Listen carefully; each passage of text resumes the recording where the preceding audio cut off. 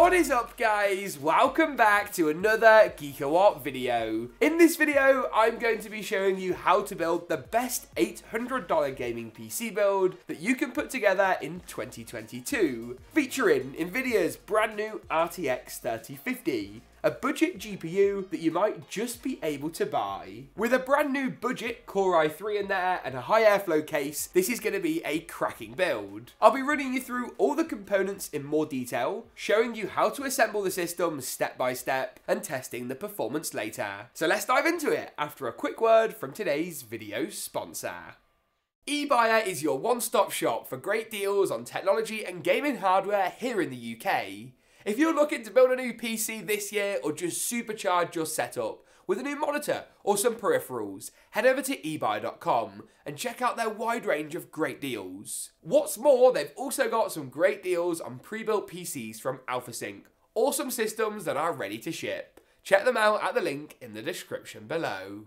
Let's kick things off by taking a look at the motherboard and the CPU choices to begin with. The Intel Core i3-12100F is a mighty budget chip. With 4 of Intel's brand new performance cores, all of these being hyper-threaded too, you get a quad-core 8-thread design that ticks plenty of boxes. With the new Intel CPUs, you can also go ahead and pick up a cheaper motherboard and still get support for overclocking. That's right, the Gigabyte B660 DS3H AX is a killer choice, allowing you to overclock your CPU and your memory. Plus, with 4 RAM DIMM slots for dual channel memory and plenty of upgrades later on, you really can't go too far wrong. There is one killer feature though that sold it for me, and that's the inclusion of Wi-Fi, something you guys ask about quite a lot. I do want to point out though, I wonder what Gigabyte were thinking with all of these.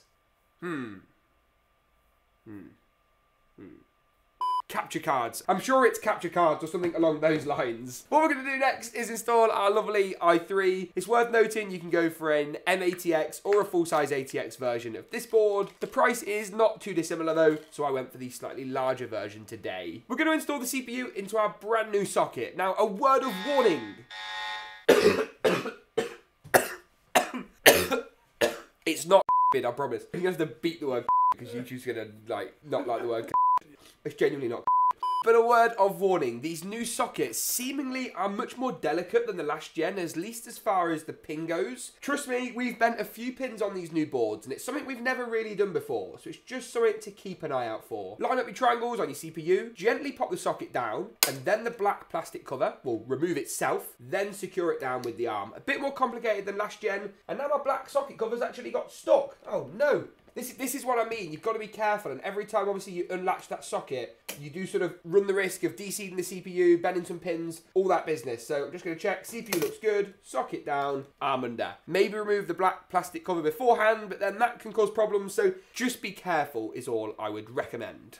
One advantage of these Intel chips too is the new snazzy included stock coolers, which for this build is going to do a good enough job. Typically it will have pre-applied thermal paste on this copper plate at the bottom, but because ours is not brand new, I need to drop a dab of our own thermal paste on instead. There we go, about the size of a large grain of rice. Doesn't matter if it looks a bit messy, as long as it works a-okay, that's enough for us. And then we can simply pop the cooler on top. You just use these push pins and push them in corner by corner. Really, really simple. And you can finish things off by plugging up your fan so that it spins all good and well and keeps the CPU nice and chilly. That was much more tricky than I've ever found it before, so just be careful you're installing this cooler. Once it's in, you should see all the pins actually kind of pop through and split out behind the holes, which will keep it in place. And you can see here, if one of them moves like that, it's not installed properly. We need to go back and do that one again. And there you go, that is now in. So it can be a little bit tentative, it can be a bit fiddly. Take your time and make sure you get it right, because otherwise your CPU's not going to stay very cool at all. There we go, plug the cable up, try and cable manage that in some way, and that's basically it.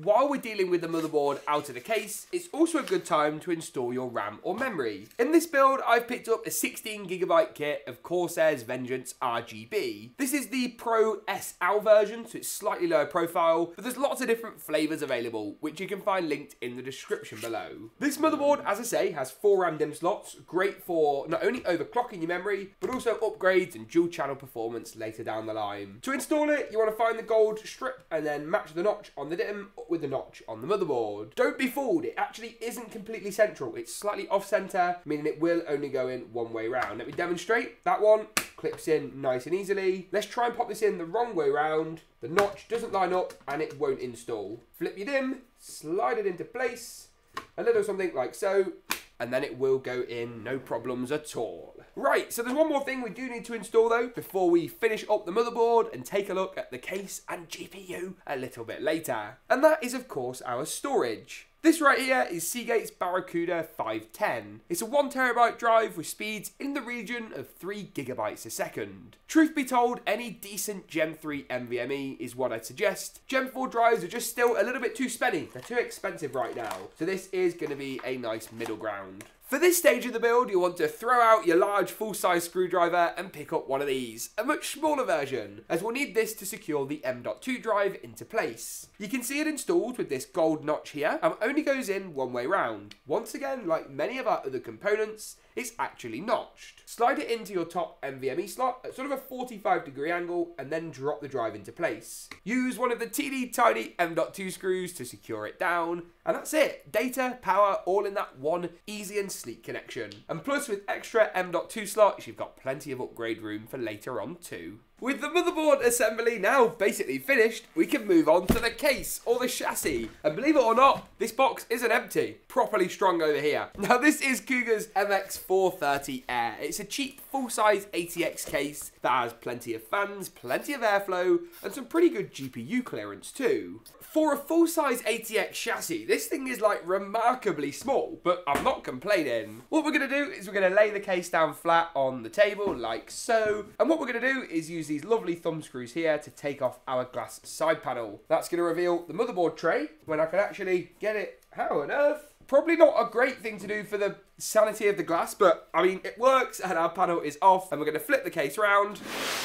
That was noisy, so we can get a better look at the motherboard tray. Before we go too gung-ho and screw the motherboard in, we just need to pop the rear I/O shield in first. It's this metal plate, and the audio ports, those on the right-hand side, need to go towards the bottom end of the case. We're going to line it up with the rear kind of cutout on the chassis itself, and then use a little bit of firepower to click it in. Just be careful because these things can cut your hands. They've cut mine on a number of occasions. Now what we need to do next is we need to grab the motherboard and we need to locate each of the holes on the board itself. These are the holes we'll be using to secure it into place and consist of 3 across the bottom, a further 3 along the middle, 1, 2, 3, and a further 3 across the top. Don't be mistaken, this hole and this hole are for a completely different purpose. I'm actually not too sure what they're for, but they're not what we need. These should then correspond with the standoffs installed in the case. You can see we've got 3 at the top, they look a-okay to me. 3 across the middle, once again pretty good, and then oh, couple along the bottom are in the wrong place. So this one and this one need to move down to here and here. I'll indicate this on your screen now with some fancy graphics, but remember, you don't want any extra standoffs that aren't being used. If they're not being used, they're going to cause damage to the bottom of your motherboard, potentially short things out and lead to a whole world of pain. Don't do it. Then you can slide the board in, screw it into place. It really is nice and simple. With 9 screws, 3 along the top, 3 across the bottom, and 3 along the middle. I do sound like a broken record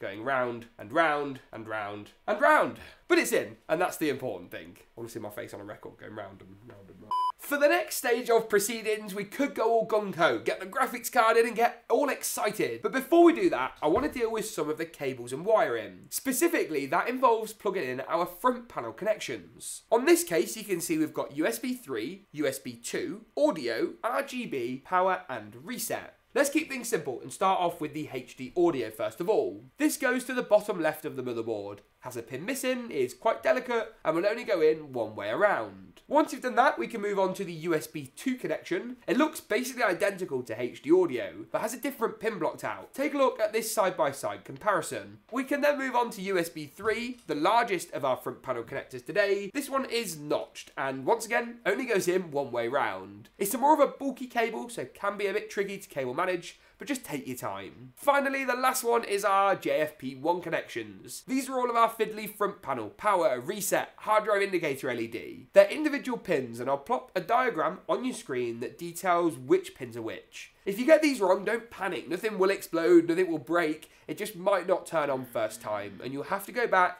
and check you're working. Once you've done that, we can then move on to the GPU. This choice in particular is the Gigabyte Eagle 3050, a card that I've been so incredibly excited to get hands-on with. Now, to be clear, we've got a lot of game time with the 3050 as a card already. Asus very kindly sent out their Strix model, and we've got like more than 500,000 views on that content. But the Eagle card from Gigabyte is a cheaper SKU, closer to MSRP. Now I know what you're thinking, James, MSRP 2022, you're a funny guy. Here in the UK, that's becoming more and more of a reality. Check out this, Ebuyer selling a 3050 for $349 at the time of filming. Prices are coming down and it feels like they're not going to stop. I've spoken to a few people in the industry over the last week who think in the UK we could be back close to MSRP within 6 to 8 weeks. Wow. I'm going to make a detailed video talking about this in more detail, but it's impressive and it's exciting, and the 3050 finally makes an $800 build possible in 2022. And it makes it possible without a huge compromise. 1080p gaming, high settings pretty much across the board, and 60 frames per second near on guaranteed. That's what you're paying for with a 3050. And this Gigabyte card is a perfect way to approach it. What we're going to do then is we're going to line, oops, that was loud.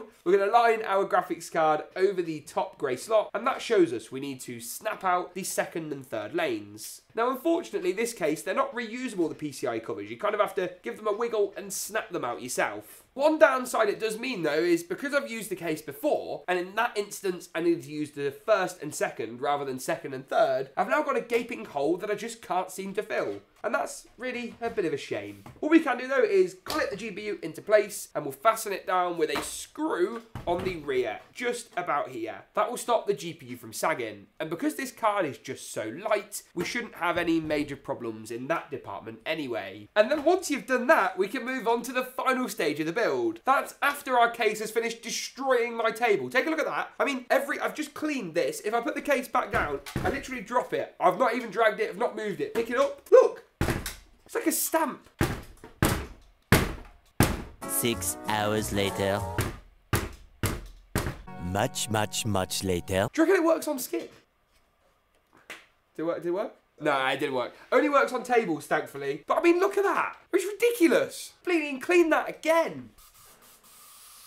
To install the power supply, we're just going to spin our case around to the rear, and that's going to give us easy access to the rear panel and some of these cables, which we'll go ahead and tidy up later. As far as the power supply choice goes, I've gone for Master's MWE 650 Gold, a unit that makes the most sense because it gives us enough wattage for this build. It also gives us plenty of cables with great future upgrade options, and it's 80+ gold certified, making it super efficient. There's a variety of different cables that need plugging up. These include the motherboard power connection, the largest power cable of the bunch, a SATA power cable, which would typically power hard drives and older SSDs, but for us, we'll be powering up any RGB fans or RGB hubs in the case. You also want to grab yourself one of these, a PCIe power connection with 6 + 2 pins, and then finally a 4 + 4 pin CPU power cable. This will give our processor power, and I'll walk you through installing each of these in just a moment. First, we need to actually plug them up to the power supply, then slide the PSU into the rear of the case, with a fan down or fan up orientation. Today, there's airflow on both sides, so just pick the best option for you. To plug those cables into the right places, let's start at the top and work our way down, with the CPU power connection. This goes to the top left of the motherboard. The motherboard's main power connector is next. It's 24 pins, 12 tall and 2 pins wide, and goes to the far right hand side of the board. We're also going to pop in a GPU power connector, just a single 6 + 2 pins, so 8 pins for our GPU today. Remember to do the 6 + 2 and not the 4 + 4 of the CPU. It's the same number of pins, but they're different and deliver different amounts of power. Then finally, you want a SATA power connection for your RGB, and that's pretty much it. We can go ahead straight away and boot the PC up for the first time. I'll be looking at the performance in just a moment, but first we need to see how good it all looks in the only way we know how, with an epic glam montage. I'll see you in a sec, but first, roll that montage.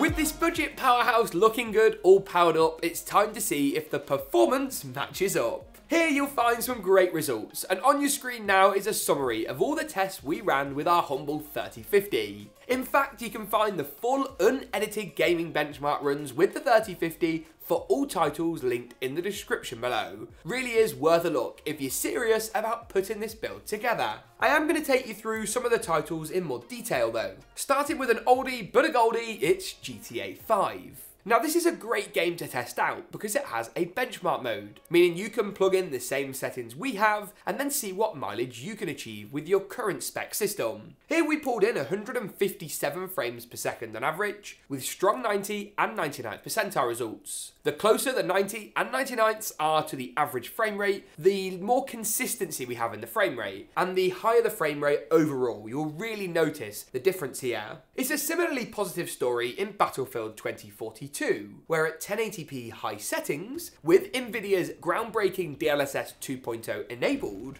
we pulled in 97 FPS. This is a 20 frames per second or so difference to with DLSS disabled, and shows the power the 3050 has, especially compared to AMD's new 6500 XT. Moving on to Call of Duty Vanguard, of course the latest COD out, and at 1080p high settings once again, the results were really solid. DLSS enabled gave us 136 FPS on average. This was around 42 frames per second more than without DLSS, and visually I think the game still looks great. The 3050 is perfect for 1080p gaming, high settings, and still pulling in 60 FPS across the board. That's something that's ever more evident in Forza Horizon 5, where at 1080p ultra settings we pulled in 66 FPS on average. Now you might think this is a little low, and I wouldn't necessarily disagree with you, although racing games are less reliant on those super high frame rates. Changing from the ultra preset though to the high preset increased our frame rate by nearly 30 FPS, giving us 94, a number that will be much closer to some people's hopes and dreams than a humble 66 frames per second.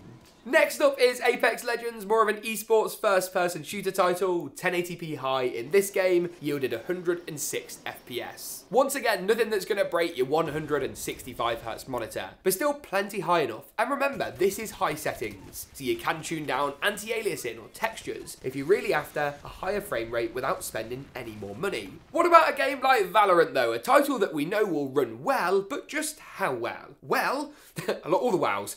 415 frames per second is exactly how well. This is a great title for those of you looking to saturate high frame rate gaming. Perfect esports style setup here, and the 3050 delivers. Finally, to wrap things up, we're also going to test out Fortnite at 1080p competitive settings. Everything tuned down to low, but the render distance set to far, to maximise your competitive nature when playing, and try and give you that upper hand. Nvidia Reflex and Nvidia DLSS enabled to get the best performance possible, and we pulled in 188 frames per second. Oh my goodness. An insane frame rate here in a game that performs very, very well on this, what is admittedly a great budget-oriented system. And with that, that pretty much wraps it up for this one. If you enjoyed it, make sure to give it a big old like rating, get subscribed. Thanks for tuning in, and as always, we'll see you in the next one.